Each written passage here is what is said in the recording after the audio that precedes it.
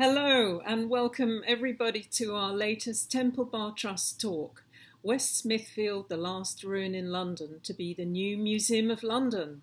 I'm Lucy Bullivant and I've curated the Trust's online series of talks, of which this is the 4th episode after kicking off in July. I'll be chairing today's session and I'm especially delighted to welcome our two splendid speakers, Paul Williams, Principal Director of Stanton Williams Architects, and Julian Harrop, Principal Director of Julian Harrop Architects. Hello, Paul and Julian. Very good to see you. So before giving you some biographical highlights about Paul and Julian and introducing today's theme, a quick word first on Temple Bar Trust. Sir Christopher Wren's Temple Bar building in Paternoster Square, the architectural gateway to the city, is home to the Worshipful Company of Chartered Architects, of which I am a liveryman. Temple Bar is managed by the Temple Bar Trust, which takes as its aim the promotion of architecture in the square mile to a wide public through a regular programme of talks and tours.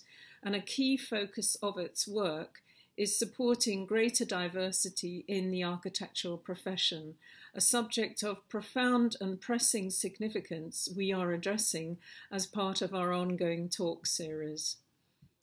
Presenting talks online is an interim measure until we can actually use the Temple Bar building again as a unique space for meetings, dining and entertainment, hopefully very soon in 2021.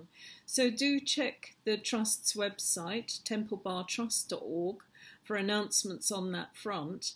And in the here and now, you can view all our recorded talks there. And from next week, you can book to attend new ones. They're all free of charge. They just require a reservation in advance. So now it's my great pleasure to tell you a little about Paul and Julian's credentials. Paul Williams founded the Sterling Prize-winning practice Stanton Williams Architects, together with Alan Stanton in London in 1985. Today, the firm's global portfolio features the new Musée d'Art de Nantes in France, the Royal Opera House, the King's Cross campus for Central St Martin's, and the recently completed Zayed Centre for Research into Rare Diseases in Children at Great Ormond Street Hospital in London, amongst others. Paul has enjoyed an extensive career in the arts and architecture and was awarded an OBE for services to architecture by Her Majesty the Queen in 2014. He's driven by a passion for the arts and is a vocal advocate for the sector, championing the importance of the arts within our education system and campaigning for a greater focus on interdisciplinary thinking. He has extensive experience collaborating with artists, including Bridget Riley, and with curators and museum directors designing exhibitions worldwide. Stanton Williams' body of critically acclaimed exhibition and gallery design work in the UK includes projects for the V&A, the British Museum, National Portrait Gallery, Hayward Gallery, the Royal Academy, Ashmolean Museum and Tate Britain. Julian Harrop is a renowned conservation architect who's been in practice for about 50 years and he is the holder of the Mies van der Rohe Award for Architecture. His practice, Julian Harrop Architects, has enjoyed intelligent architectural collaborations with Foster, Rogers, Chipperfield, Gehry, SOM, MUMA, and DRDH, and he is perhaps best well known for his contribution to the Neues Museum in Berlin, delivered in partnership with David Chipperfield Architects. Julian has worked on the Sir John Soanes Museum and the Royal Academy for some 30 years, and the practice has just completed Pitshanger Manor in Walpole Park, together with the Lakenhal Museum in the university town of Leiden in the Netherlands. Upcoming projects include the Borla Theatre in Antwerp, with all its original timber stage machinery, the Royal Academy Schools project, and a major scheme at the Fitzwilliam Museum in Cambridge, as well as a prominent city church. Paul and Julian, together with Asif Khan Architectural Studio and landscape architects J&L Gibbons, have been entrusted with one of the largest and most significant museum projects in Europe, the transformation of parts of the historic West Smithfield market into the new home for the Museum of London, creating a world-class cultural destination within a series of largely dilapidated historic buildings there. Multidisciplinary collective intelligence has been to the fore, and their collaborators include the structural and civil engineer AKT2 and many other exceptional consultants. Over 4 years, detailed design work has been done to bring forward the ambitious plan, and the museum has engaged with thousands of stakeholders, including local and wider London community members and visitors on the plans, receiving overwhelming support for the project. On the 23rd of July, the City of London Corporation approved plans from the museum, a green light coming 5 years after the project was first announced, and works are due to start next year. Of all the global museum projects on the go currently, the ingredients of this one mean that the Museum of London's claim to be redefining what a 21st century museum can be should be taken very seriously. The opportunity being advanced for a brand new, influential civic space bringing renewal to a piece of London, a very significant piece of London, where we can all engage in London's stories of reinvention and cultural diversity and imagine possible futures. It comes at a time when there's a strong desire to reevaluate and gain a better grasp of London's multifaceted identities, how our magnetic metropolitan city has developed, and to be inspired about this fresh reading of its dynamic cultural heritage and significance. Learning what the project stands for and how it's been evolved and being evolved is fundamental to that. So we'll really look forward to Paul and Julian's talk. Afterwards, we'll have a Q&A discussion.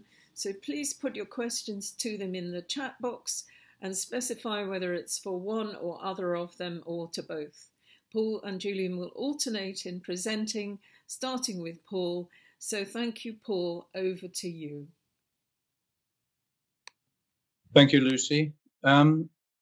Obviously, you have mentioned the team, and I will just reinforce the fact that whatever Julie and I talk about today, we are talking as a team. Asif is not with us. Joe Gibbons isn't with us. And the museum isn't with us, Sharon Arment. I think the engineering team that you talked about that has actually come on board post-winning the competition, AKT and Arabs and G&T Bureau 4, they are Studio Fractal for lighting, momentum, and I could name a number here that are all very much a part of the development of the project. So we're presenting really where the team's got to at this point in time. Obviously these sort of presentations are rather difficult because we can't use our arms, and I'm sort of trapped on a chair here, but I suppose I would reinforce the fact that we feel hugely privileged to have given the opportunity to reimagine transform these group of existing buildings, especially I think in an area actually not far from my studio, not far from Studio or Asif's studio, in a way that is so evidently woven in to the fabric of the city and to the medieval street patterns. But what I would like to say, we won the scheme in 2016, the end of 2016, August. We were told that we'd been awarded the scheme. And there's quite a lot of time has elapsed since then. I just wanted to set the scene of what we've been doing prior to this presentation, and prior to, of course, getting the planning permission, as you said, fairly recently. We've been in constant dialogue with the curatorial team. They've become very much a part of the design team themselves. And I think what comes across very evidently to us that the dialogue that so often missed at competition stage, because we have changed our design, it has developed and grown, and I think much better for that, is very much through that dialogue with the client, with the curatorial team. I think importantly at the same time, really understanding the building in greater depths. The level of dilapidation of the buildings are far greater than we ever imagined. But we have had time to reflect. We've been able to understand the strengths and the limitations of the building, absorb, as it were, their sound and touch, their energy. We've stood in there and allowed the buildings to affect us to such an extent that I think I've certainly learned that how important it is when you enter into these time capsules, as it were, the need to go back in time to understand before you actually go forward. And this time has allowed us to do that. And of course, Julian's knowledge and history of the site has been fundamental in us understanding that.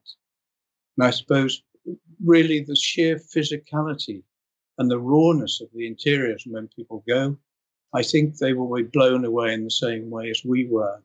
And what they instill, I think, certainly in us as a design team, and people have gone, and it sort of triggers imagination, which is fundamental, really is the main aim of the Museum of London, to trigger imagination. But it also, I think, touches those primordial reflexes within us. It's all to do with hidden treasure and digging. They are remarkably powerful, evocative buildings, the general market and the poultry market. But at the same time as harnessing that rawness, which we've got to keep, we've obviously got to provide the organizational logic to the building. And I think this is I wanted to finally say here, what we've been asked to do, as I said, is to design a museum with the Museum of London team to really transform the museum, and I think offer potential continued evolution. I think the evolution is fundamental. I think Sharon talks very much about whatever they are on day one, they have to remain agile. They have to engage with the local community, which is fundamental, and the vibrant 24/7 culture that they're now embedded in. And clearly that wasn't the case at London Wall, in the Powell Moya building that they built in 77, I think. So I'd finish really this introduction really with Sharon's a quote from her some time ago, when she talks about this project of ours as a building that it's their headquarters. She said it's our soapbox that's going to serve London's most significant portal and London's memory. So what it's going to be a place for the voices of Londoners. They're going to be heard in their various, right across London, both past and present.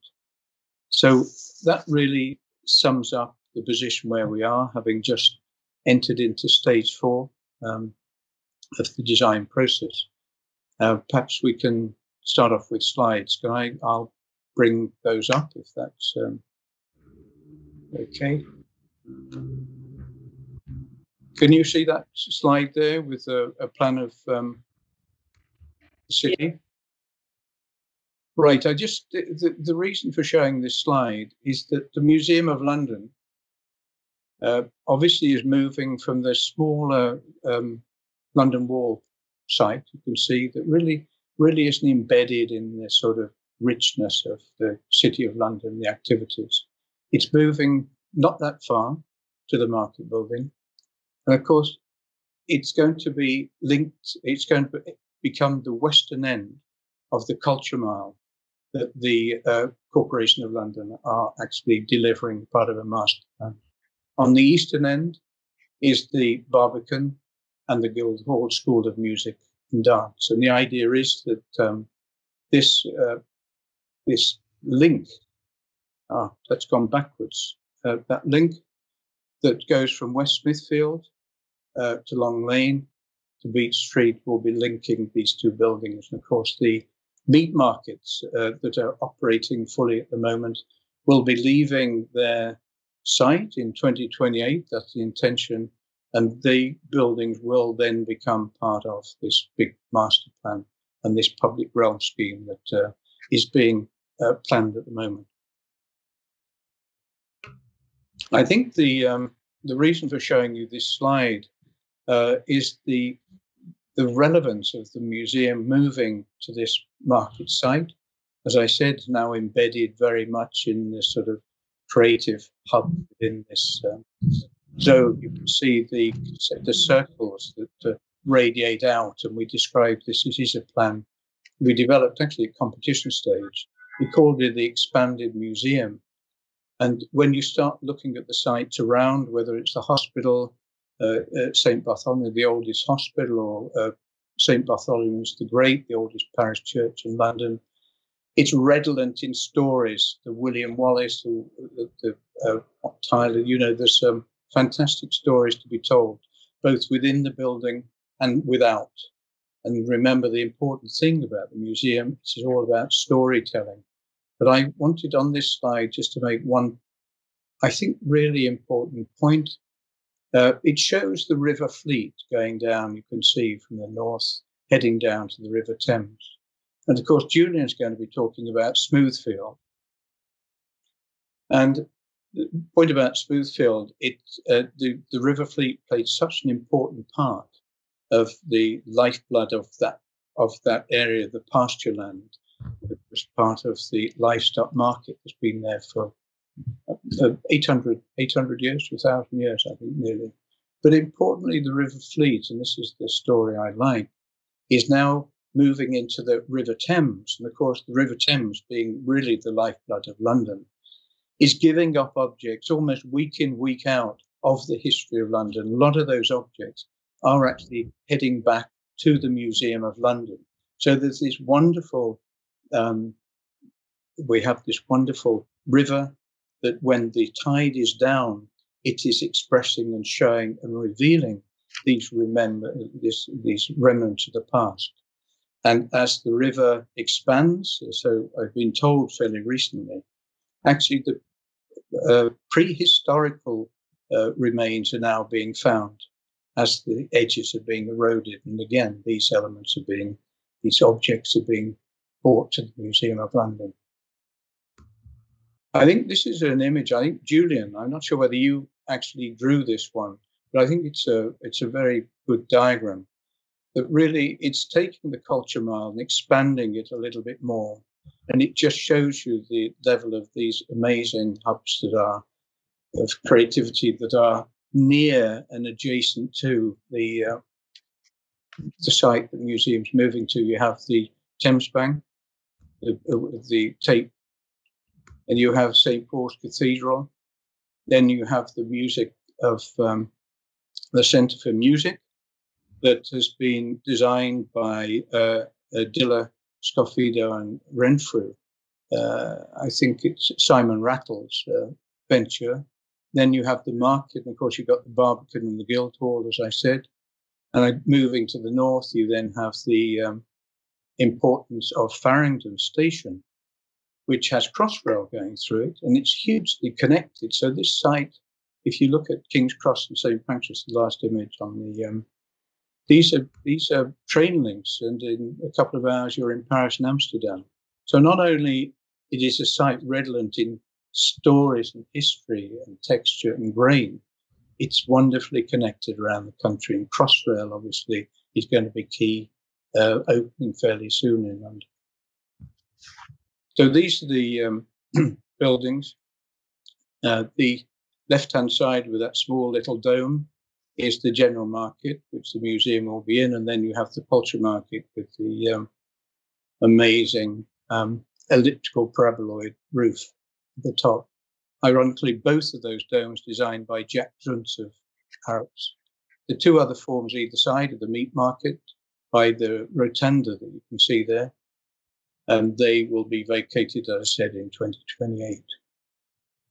So these are the buildings we're talking about. The blue areas are the areas, the campus of buildings that we've been asked to develop. The general market and poultry market for the Museum of London, and for the City of London Corporation, we've been asked to develop the Fish Market, Red House, and Iron Mountain. And you can see an aerial view here, I think, of these two astonishing roofs that I'm going to be showing you in a minute, we're going to be talking about. I think the aim of the fly-through that we're going to be showing you later on, which is a very simple tool that we've been using in the studio and we've been using for the curatorial team, is to convey not only these spaces above ground, but the vast cavernous spaces below ground that we're going to try and convey to you later on in the talk. But finally, I'd like to just make this point that the annex building, you can see here, that triangular site at the bottom, was initially part of the competition brief, but has subsequently been, we have not developed the museum project in there, and we've taken over all of the poultry market. So it literally is those two buildings we're looking at.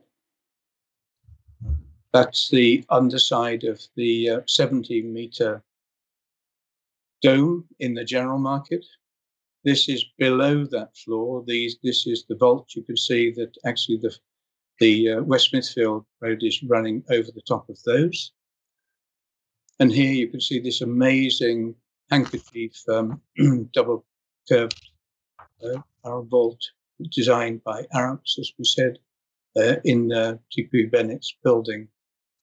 And in the image on the right-hand side is Buyers Walk, and that's the route you can take, any of you, tomorrow.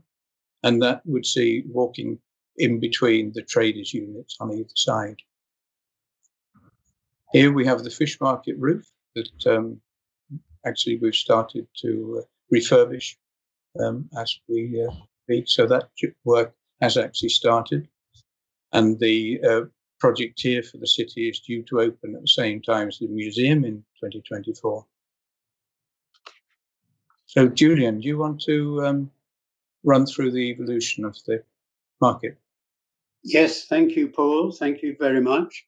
I would like to start with this idea that the Smithfield is outside the walls of the city, as you said, adjacent to Barts. But this illustration of penned cattle on this level platform which runs westwards to the Fleet, and then the wall of the city with St. Paul's behind. Next, please. And then the incredible revolution that occurs with the excavation of the Smithfield. So there's St. Paul's again on the skyline. But just contemplate the two gentlemen in the foreground looking at a plan. Perhaps they might have been architects. And then down in the depths, the route of the tracks to be laid to connect the Dover and Chatham Railway with the first underground railway in London, coming from Paddington to Farringdon.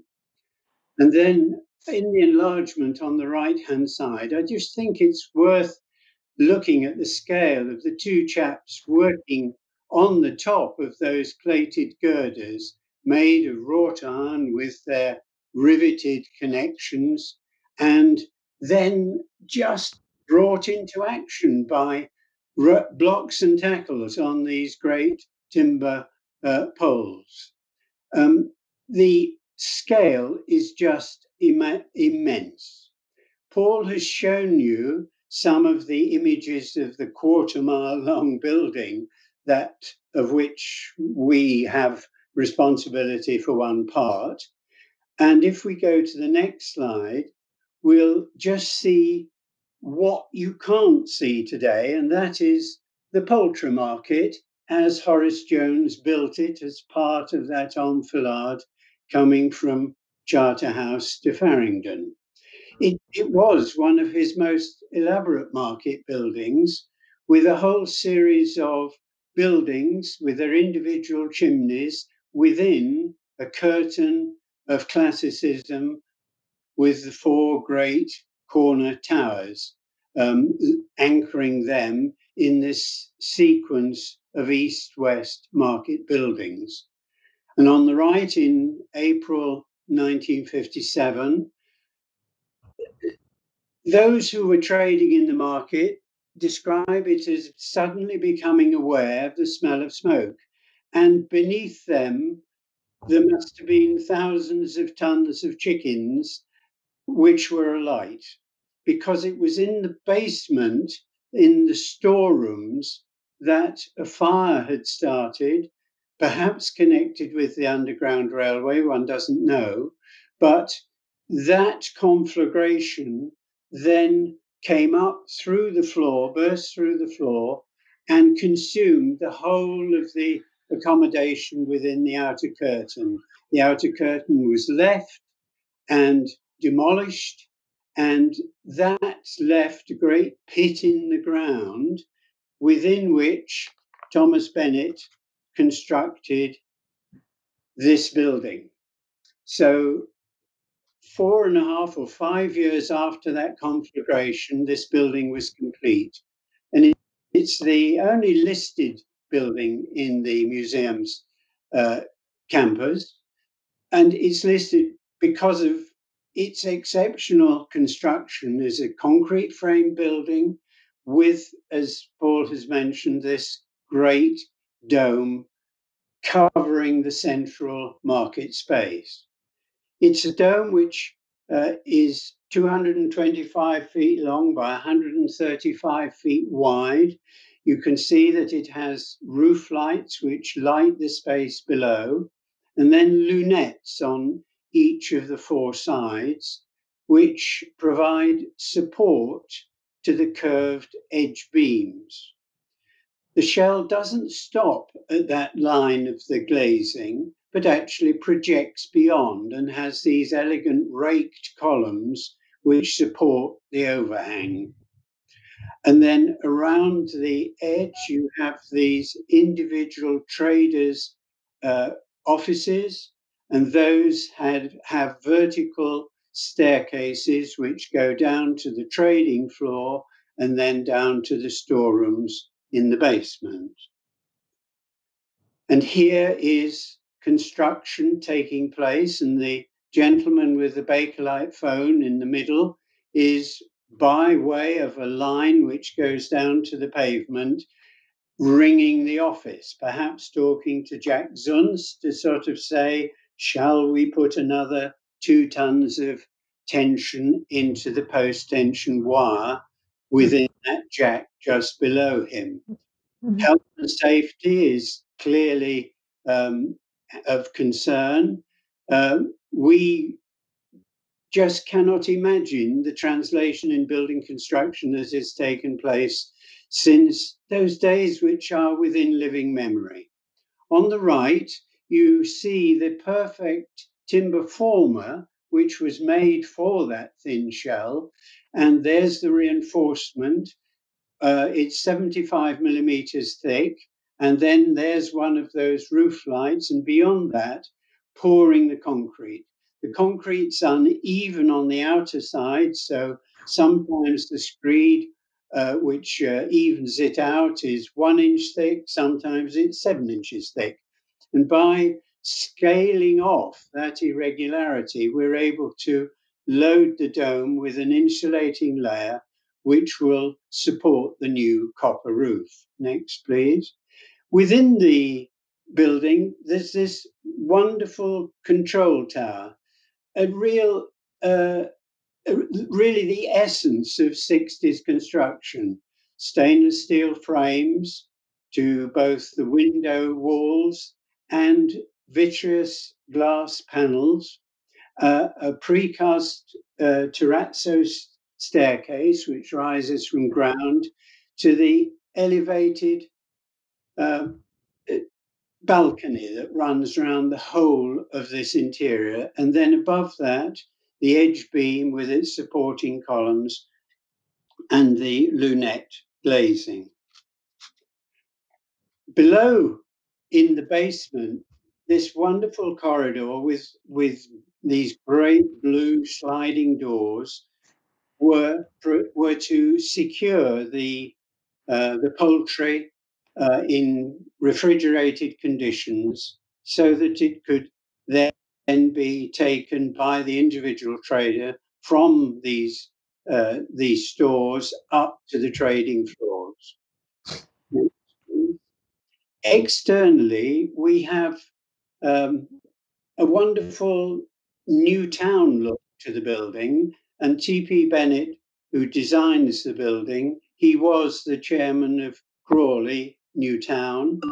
And on the left, we have the traders' offices at the top with its crystal glazing. And then below that, shielding the covered loading bays, you have these wonderful hexagonal lights in precast concrete set within the panels between blue brickwork. In the centre, you see the way in which the lenses distort reality as you look out. And so a red vehicle is passing. And then on the right-hand side, you can see the way in which the lenses focus the light on the Peterhead granite on the inner wall. Next, please. This model from Paul's office is wonderful because what it does, it captures the relationship of the undercroft to what we're seeing above ground. You can see the elements of the poultry market, which I've been describing in the model on the right with the handkerchief dome removed. And then to the left of that, this great trench of the Dover and Chatham Railway, which comes up from Blackfriars to then move east and north and to carry today the Thameslink route. In the centre of the framework on the left, which is the structure over the former sidings, which becomes a great underground gallery for the museum, you can see a circle, and that circle is below the steel frame dome that is at the centre of the general market. And what it shows you is the twisted geometry of the above ground civic buildings below ground engineering. Next, please. On the right. Julian, we're going to have to move sort of quickly. I mean, Lucy, when did we actually start this? Was it, I see we're 44 minutes into the presentation. No, don't worry about time at all, but each segment of your presentation is vital as part of the narrative, but we're fine for time. Please continue. Sorry, Julian, I'm just getting a bit anxious there. On the right is the stop brick construction of the retaining wall and the undercroft with its immense compression arches, as you see, distributing the stress from two retaining walls, retaining a huge underground volume coming to a core. On the left-hand side, you have hydraulic hoists, which bring the goods from the railway level up to the selling level. In the background, you can see a little steam engine. Next, please. And that is this Stephenson steam engine, an 044. And next, please, you have Thameslink rushing through today. And then next, please, tomorrow, you have Crosslink. And so beneath this civic campus, you have a running railway of a wonderful extent of 19th century construction.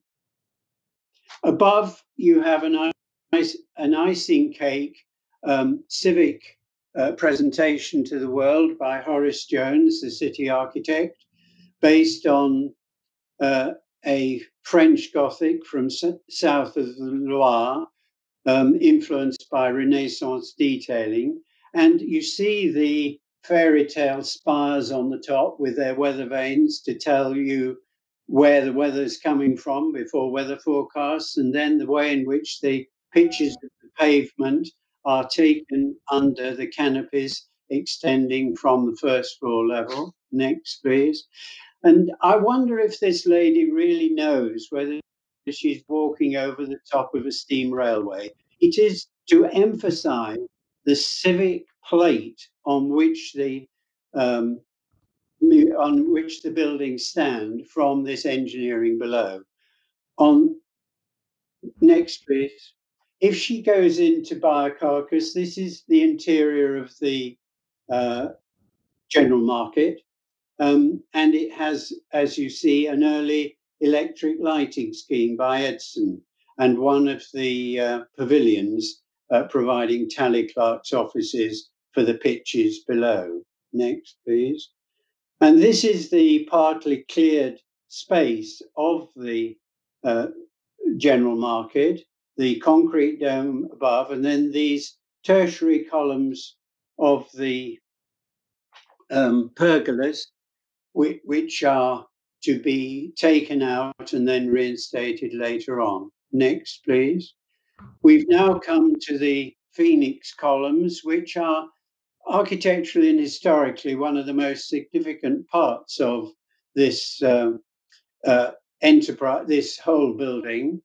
You have here cast iron decoration around a cast iron plug on top of a wrought iron column. You have the girders coming in to sit on top of that column. The reason these columns were used is because they're made of wrought iron sections riveted together. They're therefore lightweight with a cast iron.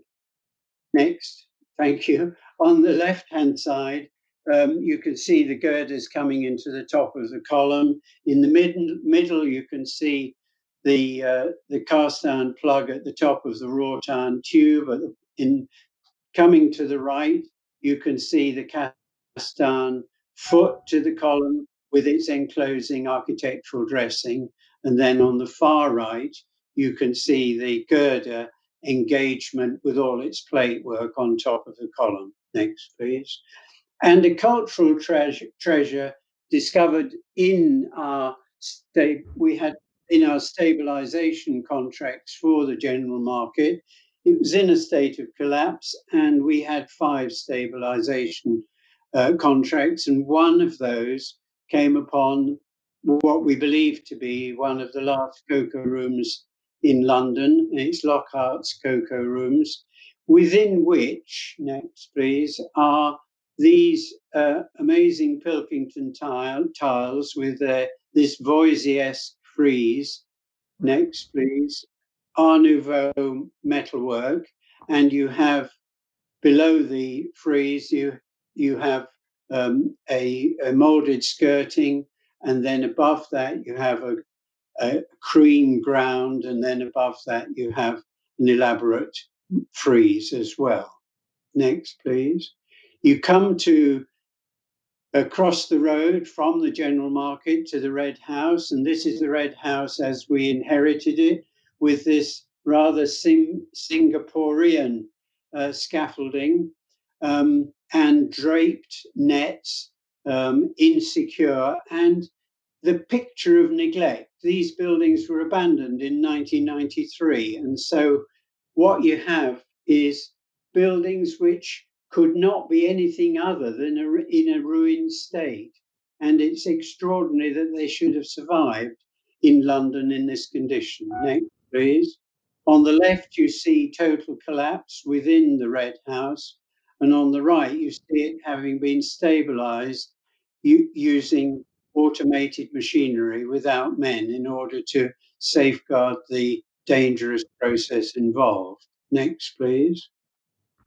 And then we have collapse 4 weeks ago, where the precast gutter filled with water and was inadequately secured to the pretense beams, which form the cranked covering to the roadway. And you can see the hanging planks, which were surcharged load on the gutters. Next, please. We pass on to you, Paul, to take us through the scheme. Thank you, Julian. So you can see here we have the model that we produced, and we're going to just look at the general market and the poultry market there, and not the annex building. You will see that in the fly-through. I think what I said earlier, the important thing is that we have, with the curatorial team, developed a strategy, an organizational sort of framework for this project. So you can see the general market has our time and past time in it. This central street that is called West Poultry Avenue, that will be the main entrance, is real time. And that's actually over the tracks below, you can see. And then you move into the poultry market. You enter into the temporary exhibition galleries there, and then go on to the upper level of the poultry market that we've now created, which is all to do with Imagine Time and views out to the city of London. And below, in the vaults that Julian just showed you with the blue doors, we have Deep Time. I think the scales are there partly because we've always what's been this wonderful balance between a building of the 1880s and this 1960s building, and how we can best work with them, and how we can actually introduce the museum template, the brief as it were, and impose it properly into the existing buildings. I think what has developed, as Sharon talks about, is a museum that is recast and is no longer chronological, and that's quite key, and equally a scheme that allows for flexibility. So I was saying earlier, I'm going to go quite quickly through these. You can see the central street, the two arrows that enter into West Poultry Avenue. You either go to the left into the general market, or right into the poultry market. I think the general market is an event space. This is a public forum. The public will be allowed in there. Events will take place, where you move down that arrow in there into a linear stair that takes you down into the sort of underbelly of the general market itself. You have entrances, a number of entrances in the general market. So the building potentially is quite porous. I think that's quite a big difference. And that's a dialogue that's been going on for a long time, certainly since we started, how porous the general market can and can't be, how porous a museum can be, and sort of that engagement with the community around. But what these entrances allow us to do is to open up the complex at different times with different entrances, and allows the museum to close other parts of the building down. The temporary exhibition gallery is within the poultry market. I said we have learning, which is a fundamental part of the project, where 40 schools a day arrive at the Museum of London. But what we have delivered, I think, here now, and together, we have a project that allows for deliveries to take place with loading bays. So deliveries can move in on that upper level. You can see our charter house. That allows objects to be taken either straight into temporary exhibitions, taken up to research labs at the upper level, or down into collection stores below. We have routes for school parties as well, as you can see in these learning areas. So here, this is showing you the basement level, going down into the sort of undercroft of the general market, into the permanent galleries. And whether my cursor, I don't know whether you can see that what we have found while we've been working on this project is 180 additional square meters of, we call it the catacombs, these amazing tunnels that have now been unearthed, which are going to be part of the sort of visitor experience. And on the Poultry Market, you can see the collection store. Now, this was always the issue at competition stages. You see the train line going between the two buildings. And I have to say, we did propose that there was a tunnel that links the permanent galleries to the collection store. But that was thrown out fairly quickly by the museum for, I'm sure, reasons that actually didn't require the tunnels to be built at the end of the day, because at the competition stage we were only given the basement of the Poultry Market and the annex building to work with. Having worked on it for some months, we realized that didn't work. And the city finally offered the all of the Poultry Market to the museum. And that now is which has allowed a wonderful link, obviously, at street level. So, Julian. Thank you very much. Here we have a prototype elevation, which we did for the City of London, just to try to erect scaffolding on 2 units of the external envelope to explore the repairs of stone and brick and timber. And that enabled us to begin to establish with the team levels of cleaning of stone, and also the where we could get the bricks to match the red bricks of the interior. We were also able to look at the language of shop fronts that Horace Jones had established, and to understand how they related to the design of the upper levels. On the right-hand side, you can see some of Horace Jones' drafts for leaseholders of the market at the top.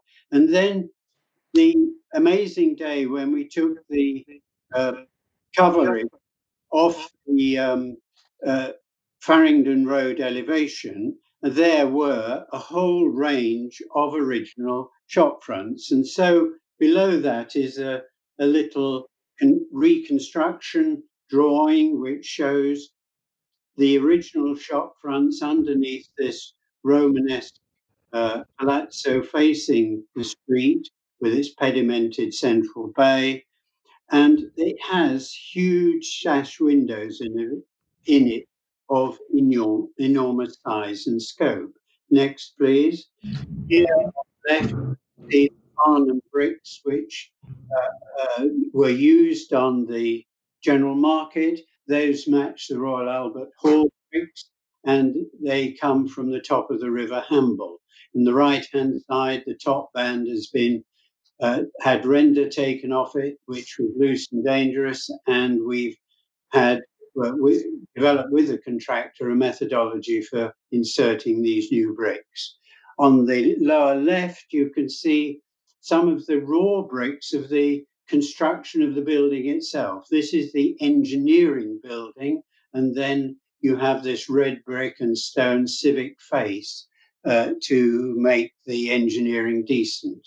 And there you have plum stock bricks, and on the corner you've got galt bricks. So a whole vocabulary of brickwork throughout the buildings. Next, please. And at competition stage, we just use these 3 pots as a way of entering into some sort of dialogue and discussion with the museum about the approach to repairing the building. On the left, you have a cracked pot, simply repaired invisibly. And then in the center, you use rivets to clip together the fragmentary parts of the pot. And on the right-hand side, you replace the parts of the pot which have been damaged in a beautiful way, establishing the original form of the pot itself. Next, please. And this, in a curious way, is an example of trying to repair the building in a way which retains its essence, but translates it in a particular way. This is the copper roof, new copper roof, which will go over the dome.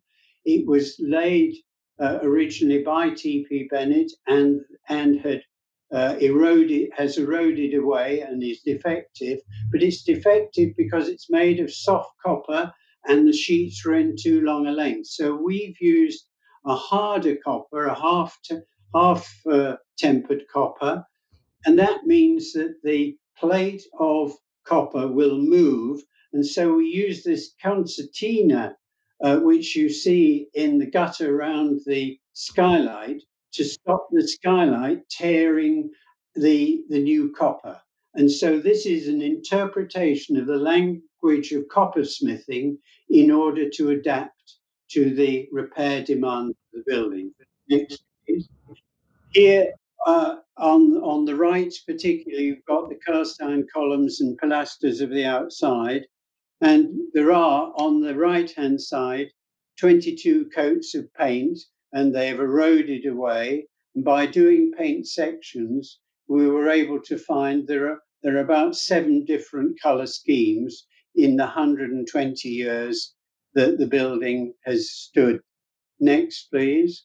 And the lowest one of those, the original ambition of Jones was to use cast iron to pretend it was rubbed brickwork. And so it's a chestnut colour. It relates to the rubbed brickwork on the engine house. And so in our little prototype scheme, we've used that as the colour, which is a starting point for the debate on colour in the building. Next, please.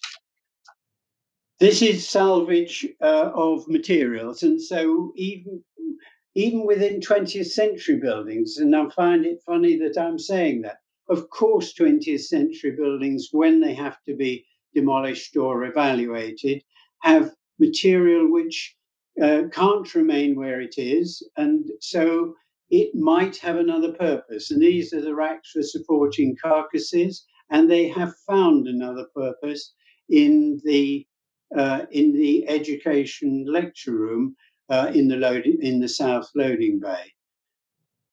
Then on the top right, a little display of just collected fragments right at the beginning of the scheme, walking around, picking things up, so that we could engage with the museum about whether there were objects they needed or wished to have adopt for their collection, or whether in fact there were things we could recycle. On the left, collecting timber. On the bottom left, different types of brick. In the middle, lampshades, and on the right, dismantled spiral stairs. Next, please. On the left, a gasolier, and on the right, the pergola cast iron columns. And I just want to say how interesting they are, because they're not just a column, but they're a column with a foundation base, as you see, the great square plate at the bottom.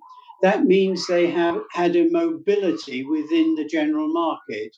And so Jones is designing not just for a static layout, but for the ability to bring change to the layout. Next, please. 47 spiral staircases on the ground floor, dismantled on the right. Next, please.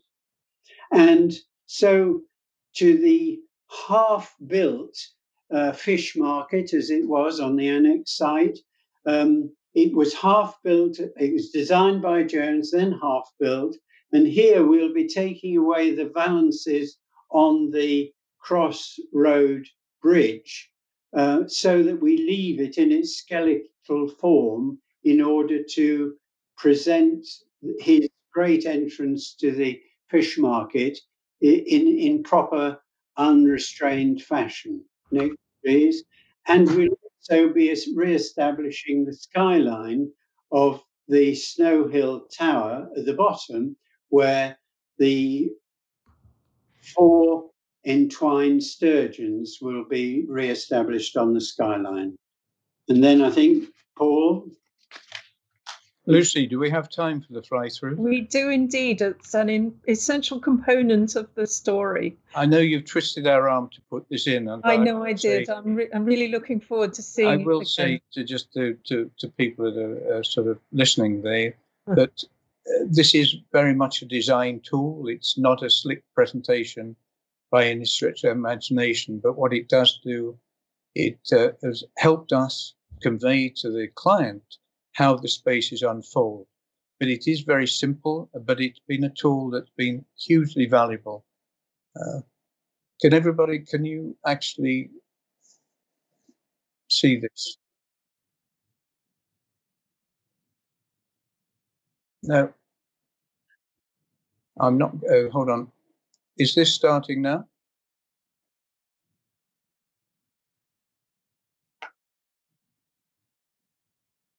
So these are the buildings. I'm going to sort of give a sort of very quick commentary as we move through. You can see the canopy going across West Smithfield there that we're about to descend into. The annex building we will come to, and I'll talk about that in a minute. So we're in West Smithfield now. Going under the canopy, there's going to be a wonderful signpost really for the Culture Mile and for the Museum of London. And so what we have done working with the client is stop at different points and just show the sort of early CGIs that we've been developing during the design stages.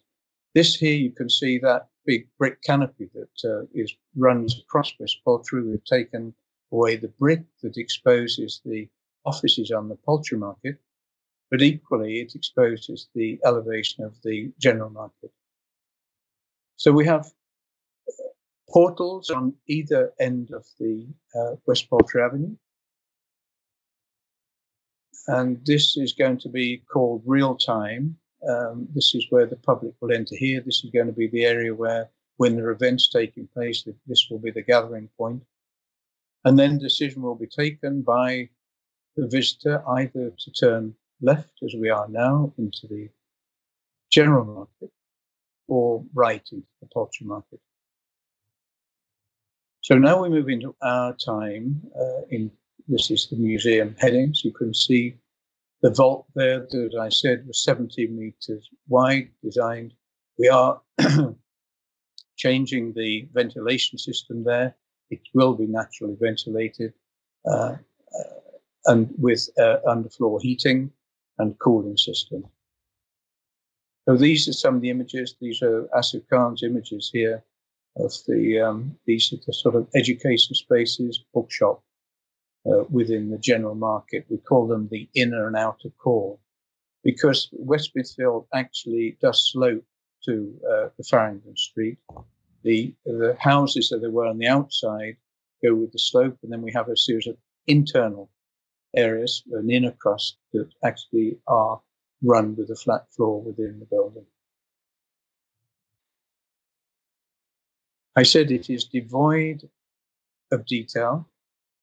It's devoid of the rawness that I talked about. I think it's really important that you sort of, the images that we've been showing you. And here, in terms of triggering imagination, this idea now, we're moving down through the sedimentary layers of London's past.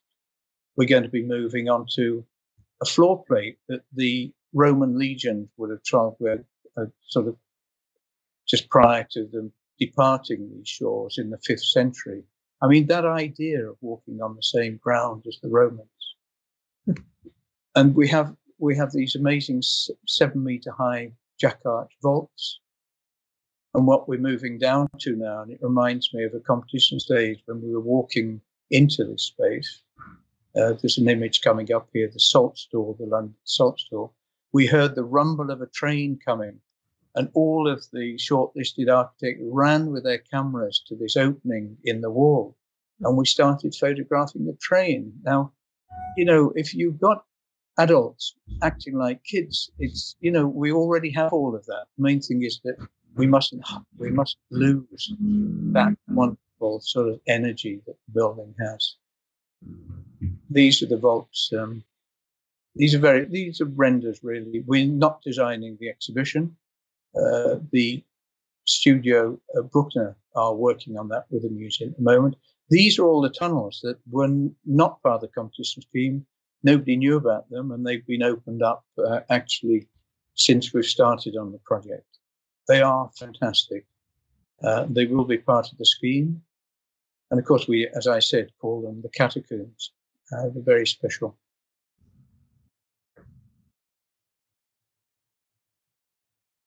So you've got to imagine that an exhibition place. So coming back to West Poultry Avenue now, we'll have a quick fly through the Poultry Market. That's the entrance as it is at the moment with Buyers Walk that I referred to earlier. We're leaving all the grills, signage wherever possible, as much of the materiality and the salvage we're keeping and using wherever we can. This is the temporary exhibition gallery, because obviously it's not only spatial requirements of the museum, but it's environmental requirements as well. We're hopefully, in terms of BREEAM, we are looking for outstanding. We're going to plug into the local grid. We're working with CityGen, which is obviously part of the GLA's requirements. Here, the staircase on either side moving up onto the upper floor, the top of the temporary gallery. I think what's interesting, I read that T.B. Bennett actually designed this building actually with a full first floor, not as it is now, but the traders reacted against it because they wanted to be trading on the ground floor. I think that explains exactly volumetrically why it looks like it does at the moment. But up here will be Imagine Time. This is where there will be the first views of the London skyline at this level, which is a wonderful foil to the sort of underworld of the general market. These sort of ideas for structures we talked about with the museum that could be included. And there we have a cafe to the east. That's that wonderful little pavilion that Julian talked about. We have further sort of presentation spaces aligned to the lecture theatre at the east end of the gallery. Now here is where the research laboratories are going to be in the offices that exist at the moment. So the public will be able to see finds that are being uncovered in London will come to this space. And this is going to be a key new part of the visitor experience, of actually seeing the objects that, as I was saying earlier, have been brought up from the River Thames, the sort of bed of the River Thames. They'll be able to see that. At this further end, this is where all the offices of the museum will be. That gives you an overview of the temporary exhibition gallery, full environmental control, obviously performing to gallery standards and government standards. So we're now moving down into the lower ground of the Poultry Market. This is where the collection store is. Lifts take you down. This bridge, this metal bridge that people will walk across to get to the temporary exhibition gallery, what it allowed us to do is for them to be very aware of this space below ground. And the museum are calling this deep time. In the loading bays to the south, we have the learning spaces, and you can see in terms of reworking remember the hanging units we're using within the structures of the education spaces.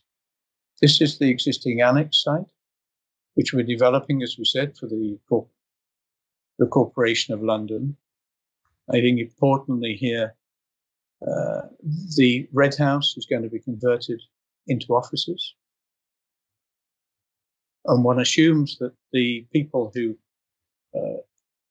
inhabit and take on, they will have the same ethos as the sort of cultural centre and centre of the culture mile that's being delivered by the city. This new addition obviously is picking up on the rhythm of the Red House. We're moving round in Snow Hill. And then actually, I think what I do find personally very exciting is the wonderful arcade that exists in the fish market. Fish market was designed by Horace Jones, but he died before it's completed. This gives you an idea of the condition of it. It would be wonderful if this did become a wonderful restaurant here. I mean, it'd be perfect for that. It'd be wonderful, perfect for a fish restaurant. The roof is being actually refurbished, as I said earlier. So we now move out back into, through that arcade, and we now move down into West Smithfield.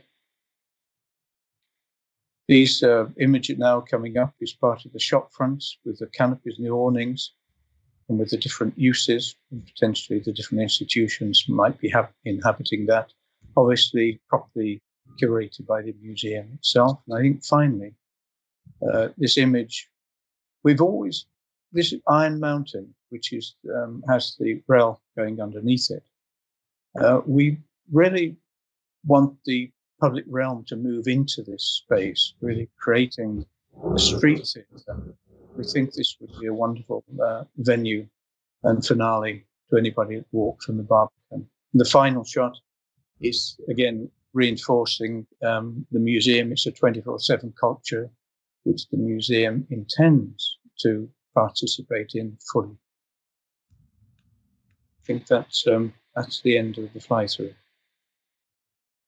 Oh, excellent. Excellent. Thank you so much, Paul and Julian. That's a tremendous presentation and absolutely packed full of valuable insights about how you've approached the layers and levels of historic fabric of the site. Such a special future London microcosm.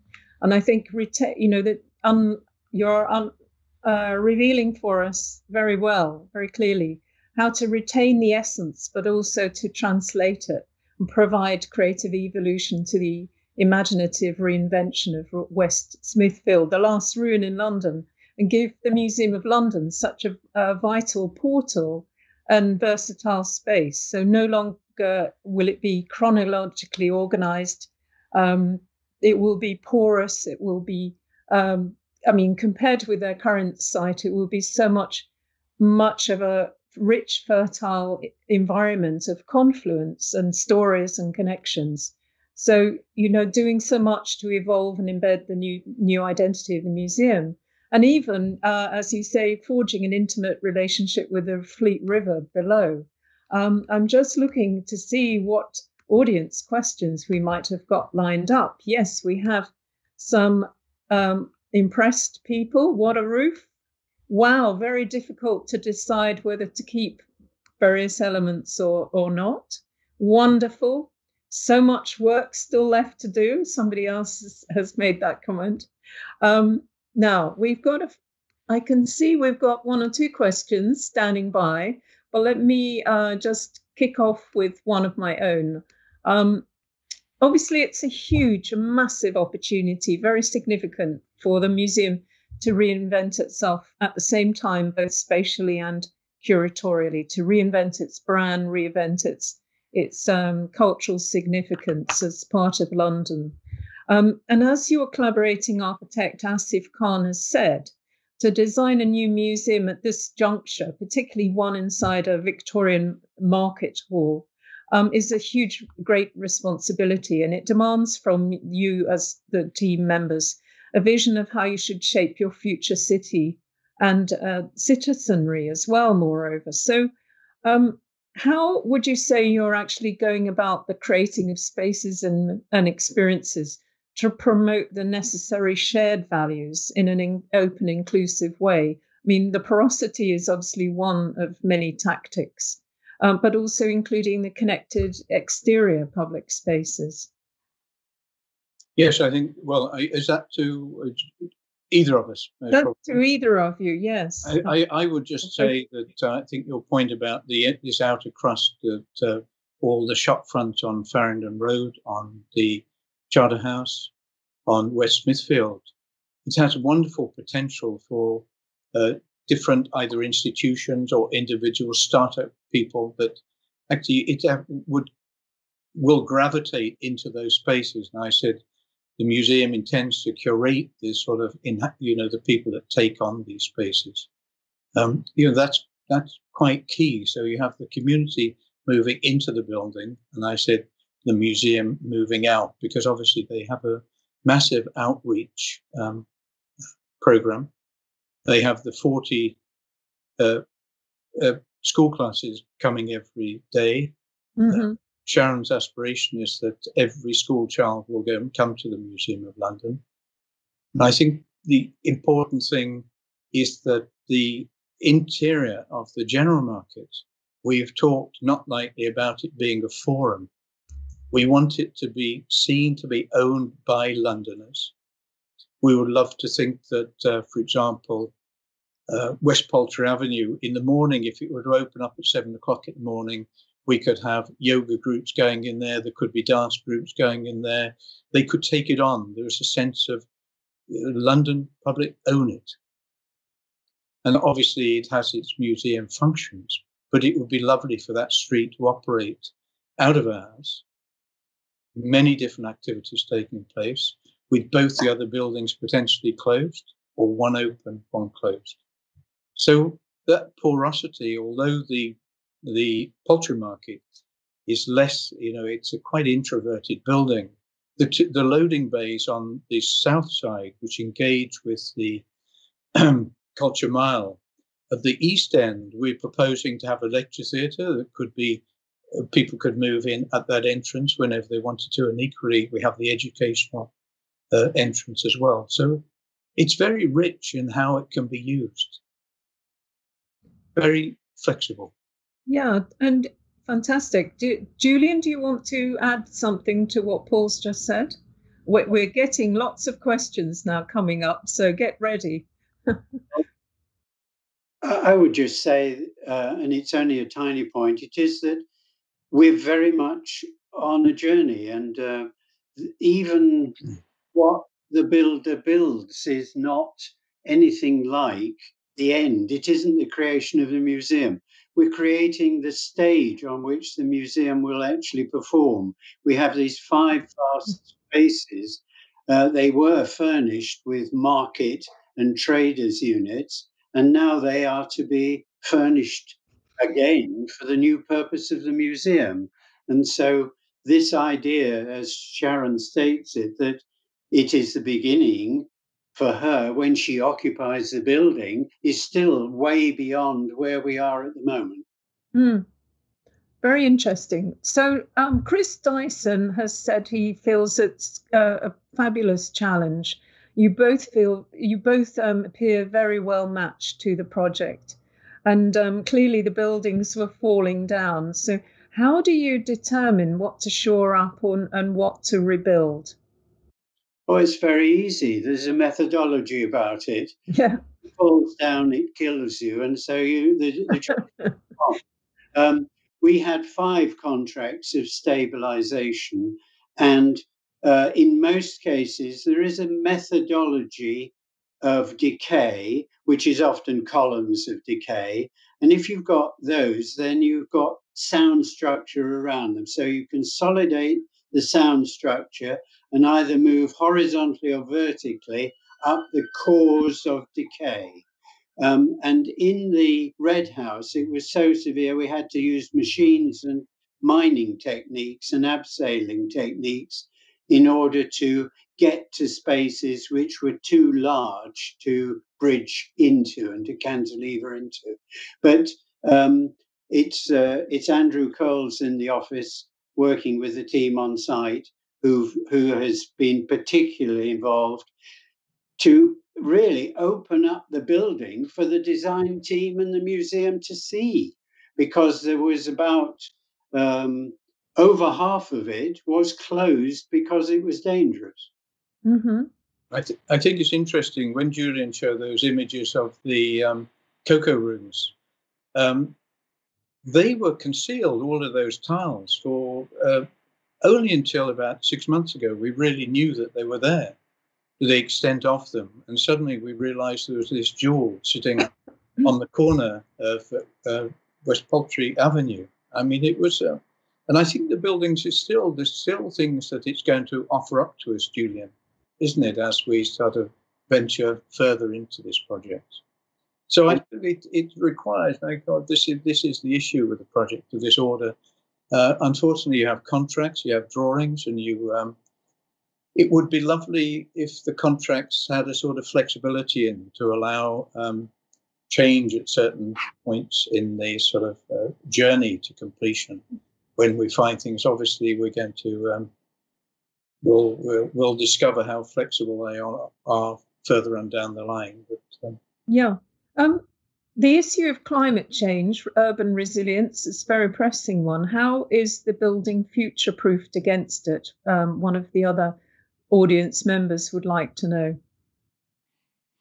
Well, I mean, if you think all churches are looking at their gutters and downpipes, and in that sense, we are taking the rain which falls on the roofs, and it's all going into holding tanks before being discharged to the sewers and to the fleet.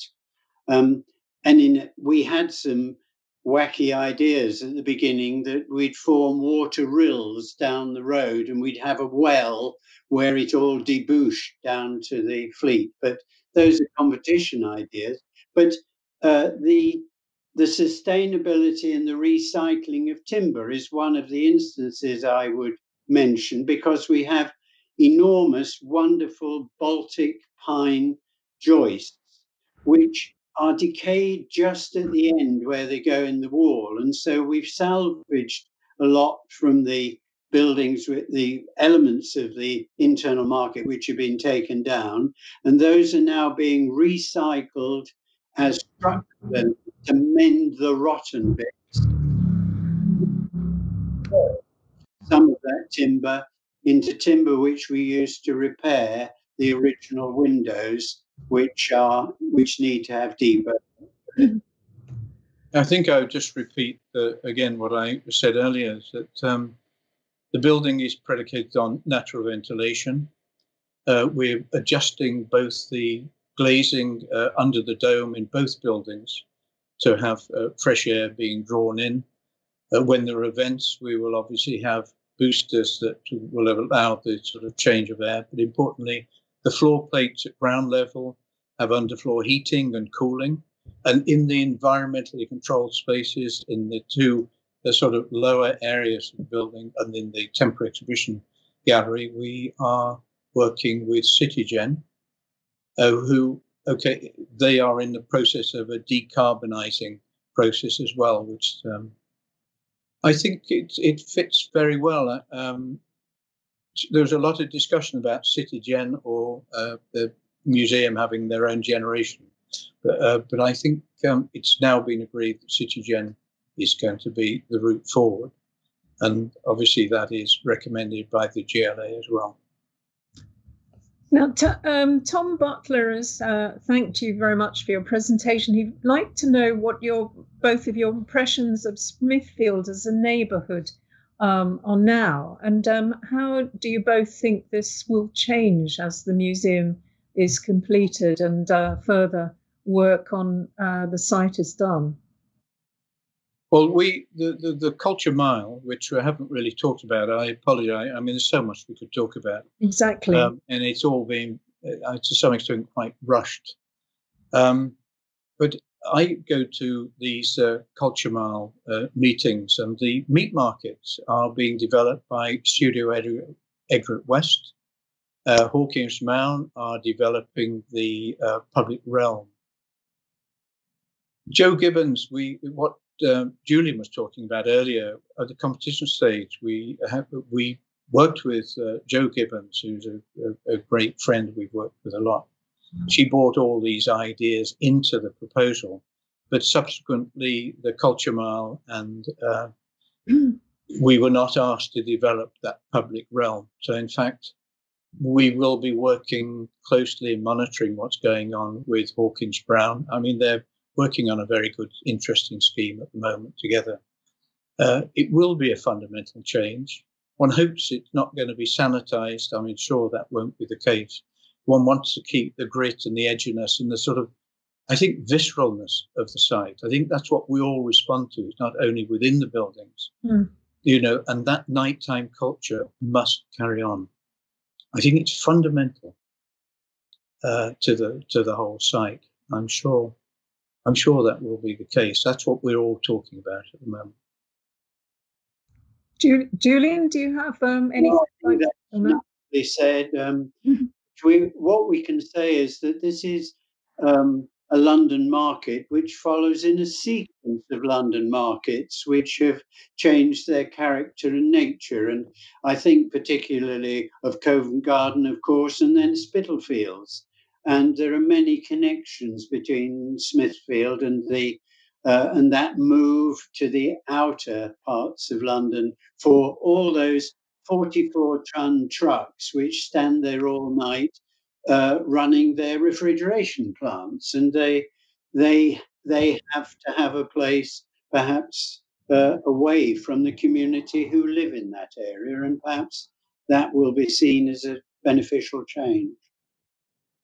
But I would say I think the museum, certainly Sharon and her team, feel they're going to be one of the key orchestrators. They're going to be very much central to the whole energy that is going to be exuded. Yeah, great, fantastic. Another comment, I really hope the reigniting of this site allows contemplative discoveries with regard particularly to the proposed 24-hour nature of the museum. And I suppose that's a comment, and I suppose somewhat related to this is the intrigue of someone else who I can't see their name here actually. Is anyone recording the history of the actual space during the early 90s rave club scene? Were there any remnants on site? Do you know? Maybe the curators know as well. I have to say, I mean, Julian, we have found some quite extraordinary things on site.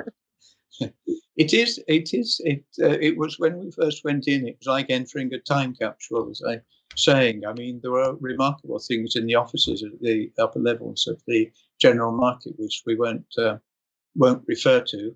But there was quite a lot going on above and beyond the sort of trading of meat. We did, of course, do a protocol of what material should be salvaged from the detritus of abandoned offices within the interior. And so we worked with the museum's archaeological department to evaluate, either for their own use or disposal to another source, all those things which were the objects that memorialize the time of the market. And then there was the physical fabric, which we set aside, which we could dispose of for either for money or for reuse. But of course, the market had laid empty, hadn't it, Julian, since 1993? So it had been empty for 30 years. But some of the offices we went into, it was almost as if the traders had left the day before. Yes. I mean, remarkable badges, ledgers, filing cabinets, dare I say, a couple of beds in there as well. I assume that, they'll be working very late hours in the early morning to go to have a rest. But it was almost as if it had been abandoned overnight in some of the areas, which is very moving. I would go to site at 7 o'clock in the morning to meet Mick coming in. And it was so quiet and isolated that I would wander up to look at the salvaged timber pile with a purpose. Of course, I was going to see the timber, but I was also going to see whether the fox was there that morning. And had that sort of wildness about an abandoned building where nature was coming up to, well, inspect the new visitors. Great. So one last question, because we need to draw to a close now. But Katie Fisher, what have you, and this echoes my own question that I wanted to ask you, what have you found, both of you, to be the very biggest challenge of the project, and how will you overcome it? Thank you, Katie Fisher, for that one. I think it's communication. I think it's just talking to one another that's the most difficult thing. And COVID-19 has brought an extra filter to the exchange. I mean, Paul said right at the beginning, the experience of talking to one another by screen and by this means is a dimension of separation from reality, and the opportunity for everybody to go and feel the bricks, feel the timber, look at the works going on site. I think I've made something like 62 visits to the site since March. And so that connection which we're able to enjoy is not available to a wider group of people because of the limitations of the present emergency. Yeah. I think I totally agree with what Julian said. I think that's been the same for any architectural practice or anybody working on Zoom. Hugely emotional. It's difficult. But what I would say, above and beyond all of that, is that when you're entering into buildings that are literally collapsing from 1 month to another, you're trying to align budgets and programs with that. I don't think as I think I did say earlier, that we didn't anticipate that. Clearly, we are working to budgets, and so there's a we've got to continually be quite nimble in terms of where we might shift budgets and money from one part of a building to another, in order to either retain that. So there are continual dialogues and discussions going on. The dialogue with Asif Khan and Julian Harrop and ourselves, I mean, it's both at times totally in sync, and sometimes it's totally out of sync. I think that's fair to say. I mean, there's a creative tension there, which is exactly why the team was put together.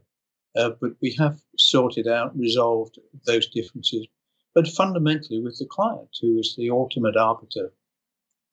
But that, I think, Julian, it's not an easy ride when you do have a building that is literally leaks are appearing. You put your finger in the dam 1 minute and the water, in the roof, and the water's coming out in another part. Water is something that museums cannot have around them. At the moment, we have a site that has a lot of water coming into it, and that's got to be stopped. And that will carry on till the building opens in 2024. Well, so thanks very much. So watch this space. I mean, you've got a momentous task ahead of you, but boy, I think this presentation has conveyed so well and in huge detail, really, exactly how you're going to command the tasks ahead of you. So the agility in communication and activity is obviously, as you mentioned, is absolutely pivotal. So thanks very much, Paul and Julian, for such a really stimulating and truly inspiring talk about our new Museum of London, transformed and transformative in its cultural power, and truly will be truly embedded within the city in a dynamic and innovative and fascinating way, but also in a way that seems almost truly kind of organic. It has to be an organic entity, a very powerful force, I feel sure that it's going to be. So thank you very much also for your combined intelligence, the rigor, impressive assessment of the challenges and exactly, how you're going to creatively deal with them. And thank you very much to our audience.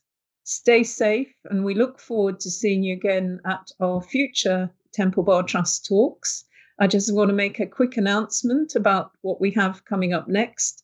On the 12th of November, we have the architects Kevin Carmody, Andy Groark of Carmody Groark, talking about a project of theirs in the City of London. And on the 3rd of December, we have the architect and academic Sumita Sinha, founder of her practice Ecologic, and the founder of Architects for Change, REBA's Equality Forum, who recently campaigned to be REBA president. She will respond to our Pathfinders strand in our programme series that celebrates architects and urban designers breaking boundaries in the exploration of issues of identity, meaning, resilience, and livability in their work. Now, we have the City Makers and the Pathfinders strand, but moreover, I think it's undoubtedly the case that all architects and urban designers and engineers are, at the moment, they are dealing with issues of identity, meaning, resilience, and livability. But Sumita's particular take on this topic will be one worth putting in your diary and watching. So thanks again, everybody, and see you all very soon.